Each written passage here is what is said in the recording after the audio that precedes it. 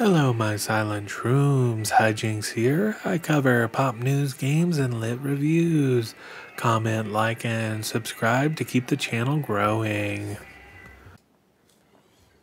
Activist, IGN's France editor-in-chief, E1, attacks Stellar Blade like it's a blood-frenzied shark, implying the game kills women. What does that even mean?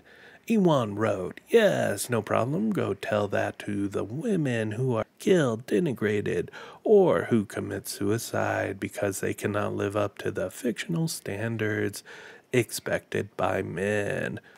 Except there's one big fact in the way. The game uses 3D body scanning technology, and the model of Eve was based on a real live model. You can see her on the left of the screen. Ewan continued, the problem is not the sexy design itself, except that it sucks compared to others. But hey, that doesn't matter.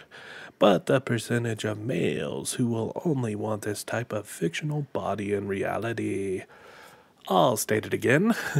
The body of Eve is based on a real-world model who eats, sleeps, and breathes. Ewan goes on. Obviously, we understand this does not shock people who think that women are objects who must obey and be beaten. This design makes us sigh and roll our eyes, and we laugh at anyone who needs it, man or woman, but that is it. What the fuck is Ewan talking about? Should we call a mental institution for them? And who is hiring these ill people into positions of power?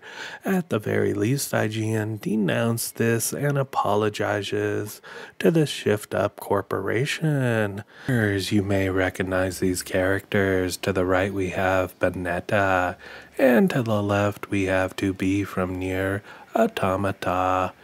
There were no apologies when before IGN France's own Ben Osola criticized the designers of Eve, saying, and the result is not really a success. It's not new, and other games have chosen to highlight the strengths of their female characters, but where a Bayonetta stands out with an iconic character designs, or a To Be from Near Automata inspires an entire generation of cosplayers, Eve from Stellar Blade is just bland, a doll sexualized by someone who would think has never seen a woman, which is especially funny because Eve is based on a real-life woman. Who are these twits and how do they get positions of power? Gamers, don't feed the crazy activist trolls if you disagree with them.